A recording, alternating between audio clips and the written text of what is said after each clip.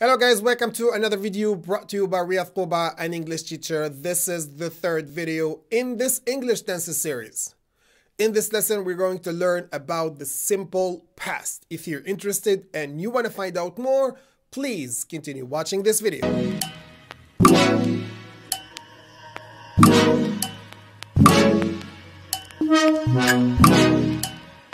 Welcome back. So far, we've covered two tenses, the simple present and the present progressive.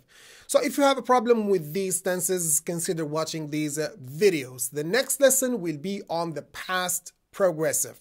If you want to get the hang of these tenses once and for all, consider subscribing to this channel so you can get notified whenever I upload a new video. Before getting started, if you are a high school student, whether you are a first year, a second year, a third year, or a fourth year student, I would like to share these comprehensive books with you, which contain everything you need to get a good grade. You name it, we have it. So for more information, please watch this video. السلام عليكم، أنا رياض قبة أستاذ لغة إنجليزية. وفي الفيديو هذا مش نحكي لكم على حاجة جديدة اللي هي الباراسكولير هذايا. Before getting started with the forms, I would like you to watch this video and focus on the verbs in the simple past. Turkey was always on my list of countries to visit. This trip came after years of hard work and sacrifices, so I decided to break out of the routine and get aha moments in my life. As this was the first time I'd been to Turkey, I went on a package tour with my family. It was a 7-day trip. We stayed at a 3-star hotel called the Grand Ons Hotel, which was centrally located as it was a stone's throw away from all the big tourist attractions and shopping stores. Our trip kicked off with one of the must-have experiences in Istanbul, a cruise on the Bosphorus Strait to enjoy a relaxing and scenic boat trip. This was a great opportunity to check out all the amazing sights and sounds of this magical place, its panoramic grand palaces, its colorful neighborhood, and its bustling waterfront activity. We also visited one of the most popular attractions, Kamil Kahil, described as the most beautiful and charming hill in Istanbul. At night, we paid a visit to Ortaköy, known as a popular spot for locals and tourists alike, for its art galleries, cafes, and restaurants. During this trip, our tour guide took us to the Topkapi Museum, where we saw the Sultan's riches and toured the inner world of the Harem. We visited the Blue Mosque, a historic and popular tourist site that continues to function as a mosque today. We also went to Taksim Street, where we had an amazing stroll. We had a great time there, shopping around, tasting Turkish delight, and listening to the lovely melodies that talented street musicians offered. The cream of my trip was definitely the telepheric ride in Bursa City. This was the most memorable experience I had ever had in my entire life because I had never had the opportunity to see snow and touch it until the day I went to Bursa. I liked how the view changed. The most enjoyable activity I did was jet skiing. I recommend taking warm clothes and proper snow jackets and pants if you want to do this activity. Another part of this trip was devoted to shopping in Turkey's most visited shopping centers. We started off with the Forum Istanbul Mall, which is one of Europe's largest shopping centers, and then paid a visit to Olavium Center, where we found an extensive range of international clothing brands at low and reasonable prices. As for food, although I'm a picky eater, Turkish food was among the things that definitely. Food was glorious, delicious, and all freshly cooked from scratch. I was going to seize this opportunity of me being there to go on a diet and lose some weight, but I could not resist it because of the incredible variety of mouth-watering dishes in Turkish cuisine. So this was a part of my trip to Turkey.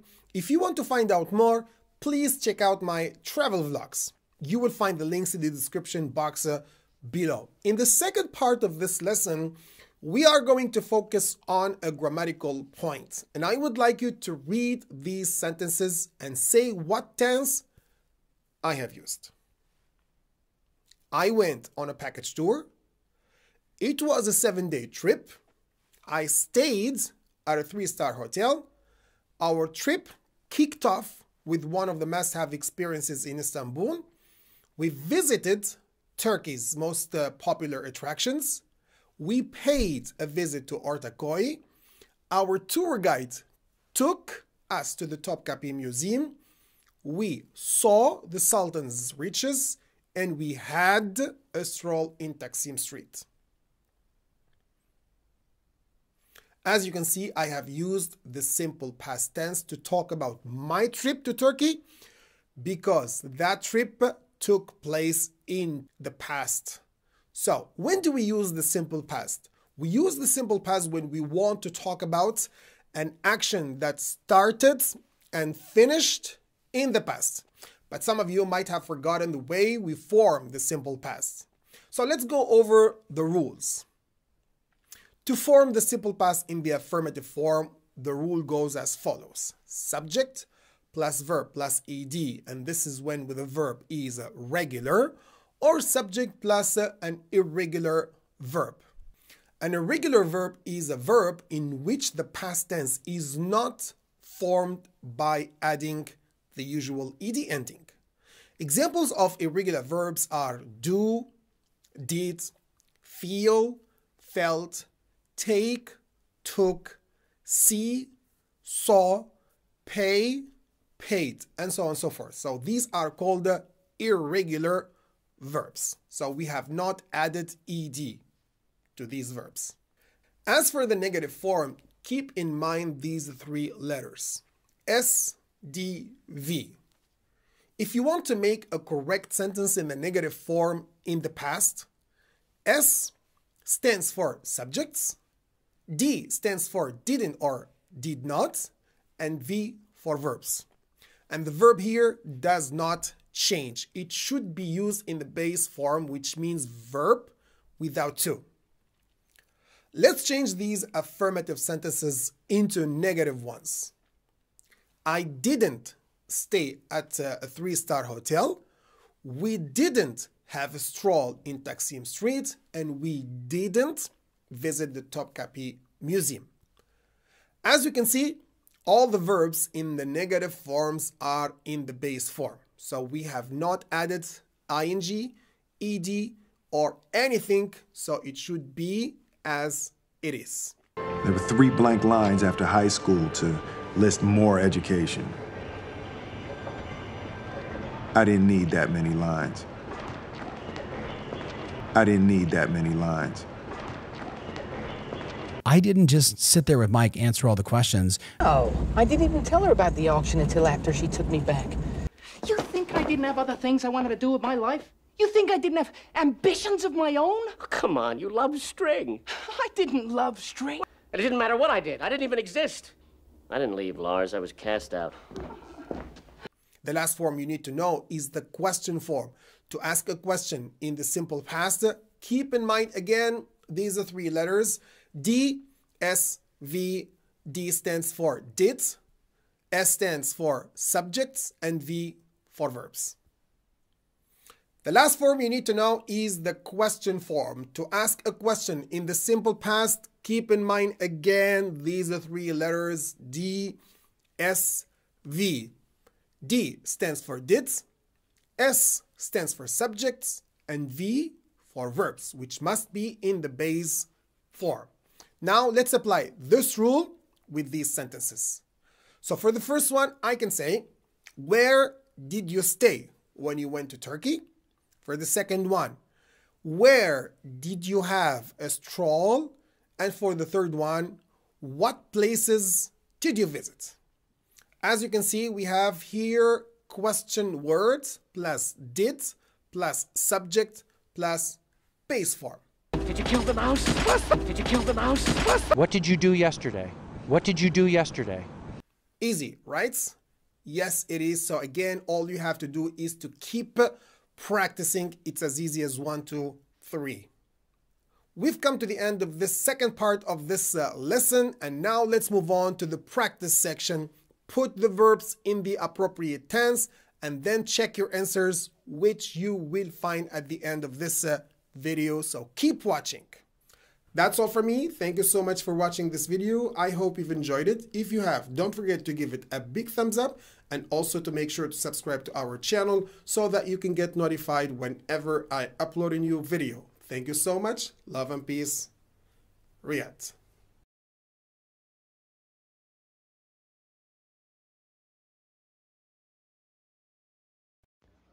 Last year, I went to Portugal just after Christmas, and I stayed there until, well, just after New Year's this year. In Portugal, I met up with one of my friends from Toronto. He had family that lived in Portugal because his family was originally from Portugal, so they were kind enough to let me stay with them. I didn't know any Portuguese except for some simple words like hello and thank you. I learned some simple words through an audio CD before I went there.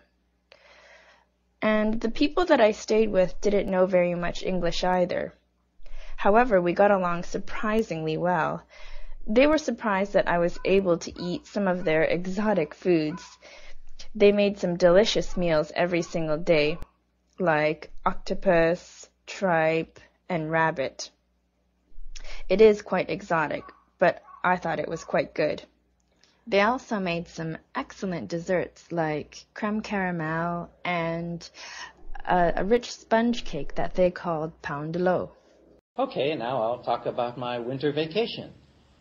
This winter vacation I spent 2 weeks in my hometown, which is Daytona Beach, Florida.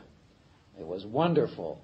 The weather was warm every day, it was sunny every day, and the temperature was almost 80 degrees.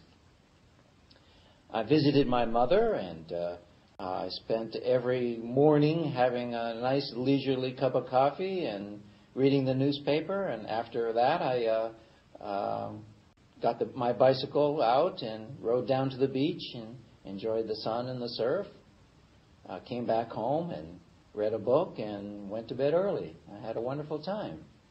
I saw a couple of new movies when I was home in Florida. I saw the Aviator, and also an interesting movie called Spanglish, which I hope you all can see because it's an interesting movie about English and the Spanish.